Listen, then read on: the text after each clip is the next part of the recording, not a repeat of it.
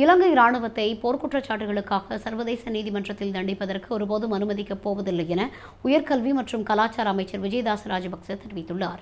அத்துடன் சர்வதேசம் இலங்கை ராணுவத்தினர் மீது முன்வைக்கும் குற்றச்சாட்டுகளை ஏற்றுக்கொள்ளப் போவதில்லை எனவும் அவர் தெரிவித்தார். நாடாளுமன்றத்தில் நேற்று தேசிய பாதுகாப்பு நிதிய சட்டமூலம் குறித்த 2ஆம் மதிப்பீடு மீதான விவாதத்தின் போதே அவர் இதனை தெரிவித்தார். ராணுவத்தை தண்டிக்கப் போவதாக கூறும் நபர்கள் கடந்த காலத்தில் ராணுவத்தை தண்டிக்க கதவுகளை திறந்தனர் என்பதை மறந்துவிடக் கூடாது என்றும், எவ்வாறு இருப்பினும் எமது ஆட்சியில் எமது ராணுவத்தின் மீதான பொய்யான குற்றச்சாட்டுகள் அனைத்தையும் நிராகரித்து சர்வதேசம் எம்மை ஏற்றுக்கொள்ளும் நகர்வுகளை முன்னெடுத்துள்ளோம் என்றும் தெரிவித்தார். தொடர்ந்தும் ராணுவத்தை பாதுகாக்கும் நடவடிக்கைகளை முன்னெடுப்போம் எனவும் விஜயதாச ராஜபக்ச மேலும் தெரிவித்தார்.